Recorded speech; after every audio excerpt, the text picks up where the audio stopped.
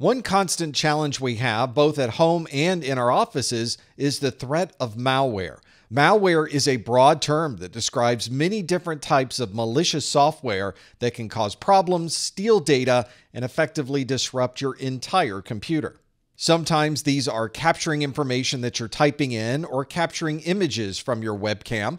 There might be multiple computers infected with malware, and they're all working together as one botnet. Perhaps this malware is really designed just to show you advertising, so it's making money for the attacker or the author of the malware. And there may be viruses and worms that are able to replicate themselves either with your help or without your help and infect other devices that may be on your network. A generic term for malware that uses humans to replicate and spread is called a virus. This is a very broad term that is used to describe many different types of malware, but one common trait with viruses is that it requires human intervention to be able to replicate itself from one machine to another. This is different than malware that's delivered as a worm. A worm is malware that's able to replicate itself from one computer to another, but it's able to do it without any type of human intervention. For that reason, worms are considered to be much more dangerous than a virus is. With a virus, we can simply choose not to click on a particular link. With a worm, that malware can replicate itself without any type of human intervention.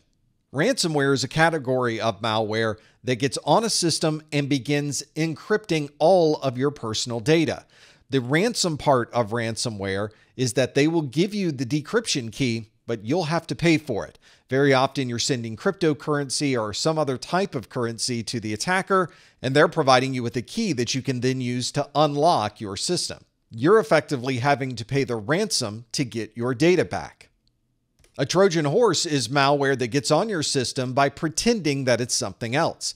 You could be presented with an executable that says it's a game. When you click that executable, it is installing software that does appear to be a game, but behind the scenes, there is malware that's infecting your system. A rootkit is malware that's able to hide within your operating system itself. This means it's very difficult to detect because it's part of your operating system itself. It's also very difficult to eradicate. When keyloggers infect a system, they're going to record every key that you press.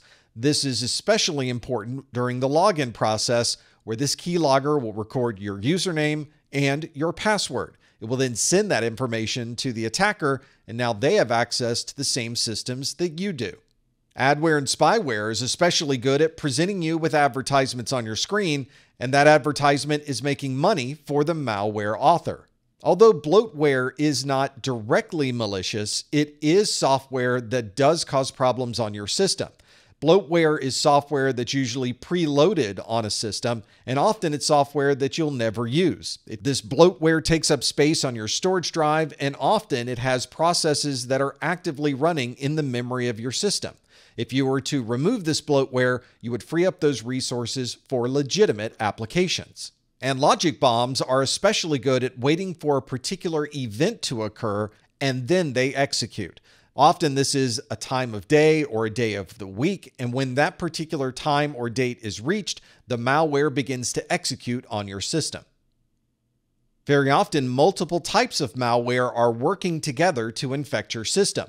Here's a very common scenario where a worm might take advantage of a vulnerability that's on your system because you did not update to the latest series of security patches.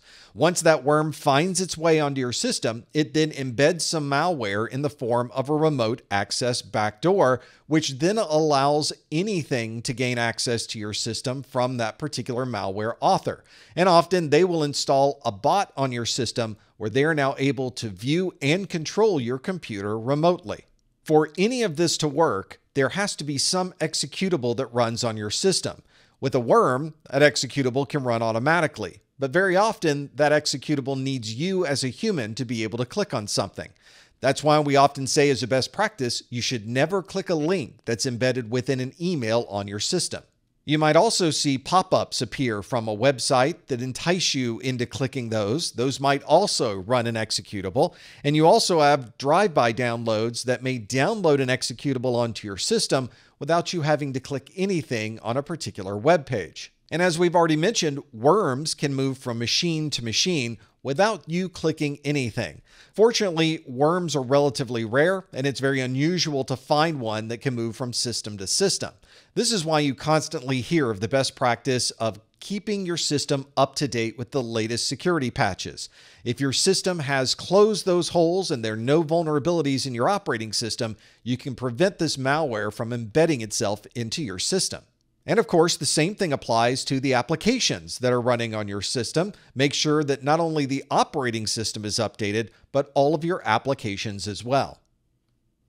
Ultimately, the malware authors want to somehow make money from your system, and occasionally they will make that money by taking your data.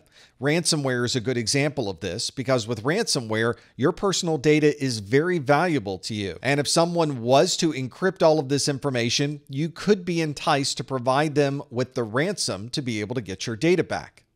If ransomware hits a system at work, the stakes are a little different. There may be planning documents for the company, there could be employee details and personally identifiable information, or PII, or there might be private information and financial details that the company does not want to make public to others. There is usually a number associated with the value of this information, and it's not unusual for organizations and individuals to work with the malware authors to provide them with the ransom they're looking for in exchange for your data.